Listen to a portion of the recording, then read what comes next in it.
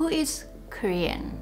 This sounds like it's such a self-evident question, but I'll tell you why this is not such a self-evident question by introducing you to the story of the Korean Chinese return migrants to South Korea. Tens and thousands of Korean Chinese migrants who wanted to go to South Korea and work.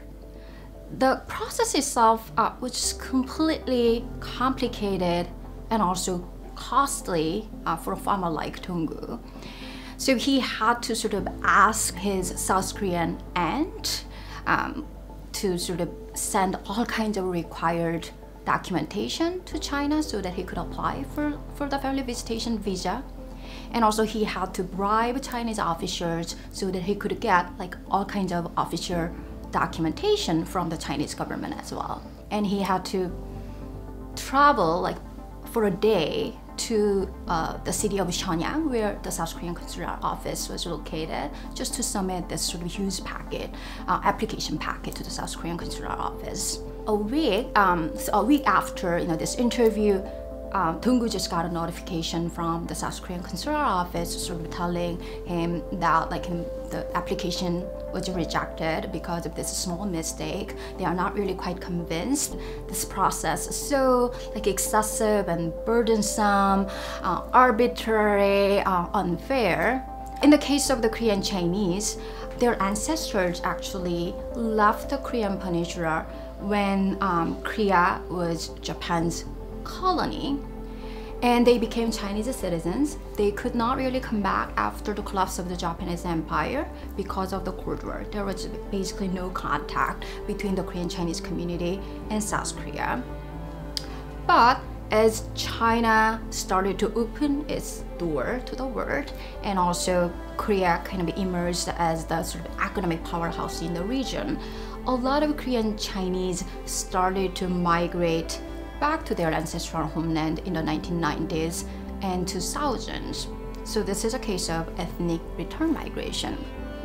But as Dong-gu's story shows, right, the South Korean government did not quite open its border widely to ethnic Korean migrants coming from China.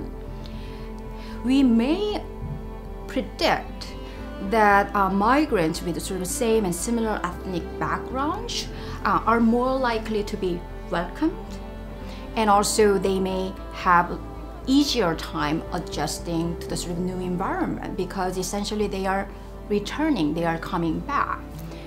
But as Dong-gu's story shows, that was actually really not the case. The South Korean government was not really quite open to ethnic Korean migrants coming back. So the question was, well, should Korean Chinese be treated just like South Korean citizens because they are part of this broader Korean diaspora, right?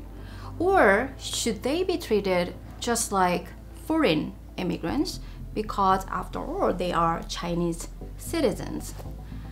What really complicated the question of the national identity of the Korean Chinese even more was the fact that actually their ancestors left the Korean peninsula before there was North Korea or South Korea. What the government did to establish Korean Chinese ties to South Korea was really sort of focusing on whether or not they had some family relations with South Koreans.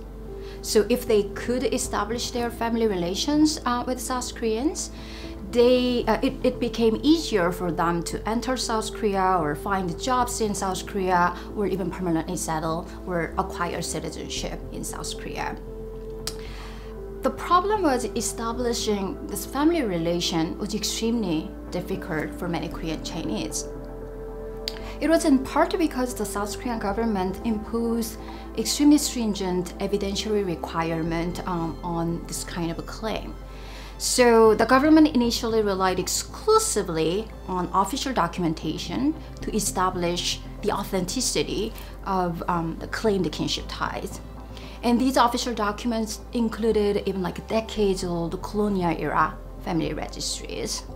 And obviously, a lot of people had found a difficulty sort of providing the kind of official documentation that could prove their relations with South Korean citizens. Korean Chinese also responded to this very restrictive immigration policy by just getting involved in a sort of a massive number of the so-called immigration fraud, including all kinds of documentary forgery.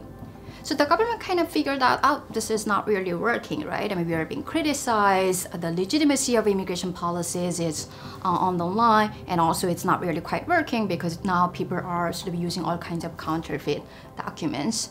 So in response, the South Korean government tried to sort of introduce all kinds of other types of evidence, and it included, for instance, the sort of affidavits of alleged relative members, letters exchanged between the two, or old photos taken together, the family genealogy books called Chokbu, something like this. And also, they sort of tried to do like phone interviews and face-to-face interviews as introduced by Donggu's story. But again, as his story sort of shows, both Korean Chinese migrants and government officials sort of found that this new sort of verification process not quite effective, but like burdensome, prolonged, and arbitrary. So after that, the DNA test kind of sort of emerged as an alternative, but again, it was expensive, so costly for Korean Chinese migrants. So just basically this sort of shifting evidentiary requirement just to figure out, I mean, how we can actually establish Korean Chinese are one of South Korean, sort of the member of the Korean nation, just created a booming like market for the migration industry. So all kinds of migration brokers just sort of started to make a lot of money by really selling their expertise in locating old relatives or sort of finding some kind of documentary evidence for other people. Korean Chinese migration, return migration to South Korea kind of shows that what it means to be Korean is never really a simple question. The nation state sort of faces challenge to sort of define who is a member of the Korean nation, which is the case in the South Korean case.